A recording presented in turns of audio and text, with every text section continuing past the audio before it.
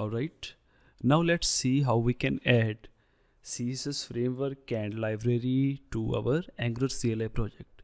So I will be using Bootstrap in this case. So we will go to our terminal here in the Visual Studio Code, and then here I can type npm install, then dash dash save. Now it will install our dependencies in the package.json file, and after that we can type Bootstrap. But Bootstrap requires some other dependencies like jQuery and Popper.js, but we won't get into that. We will just use this standard Bootstrap here. So when it finishes downloading, then we can go to our node modules folder, and there we can see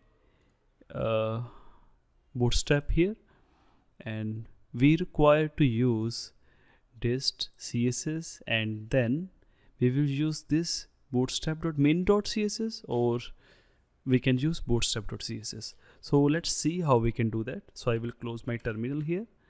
Now I will go to my angular.cli.json, that will be in the root directory of your project, and here under the styles array or styles property you can add your Bootstrap CSS or any CSS, like maybe you use Foundation or Materialize CSS, like any CSS framework.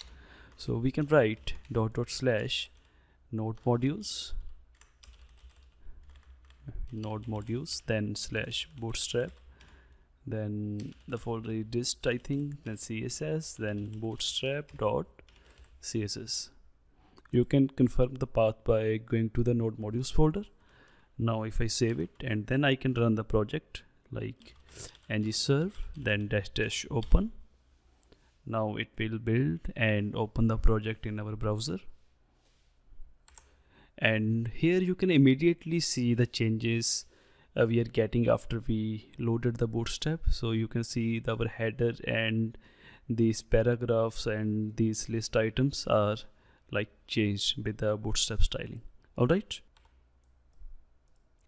We can further confirm it by, if we go to our app.component.html, we can remove all this boilerplate here, and instead here we can write div with the class of container, and then we can pass maybe row here, and then we need call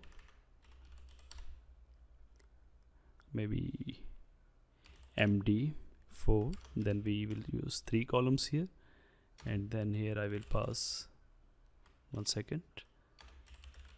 lorem text here, and similarly we can do it here and same here.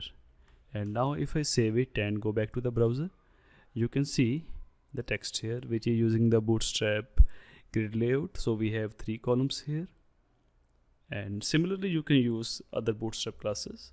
So I won't get into that, you can play with it.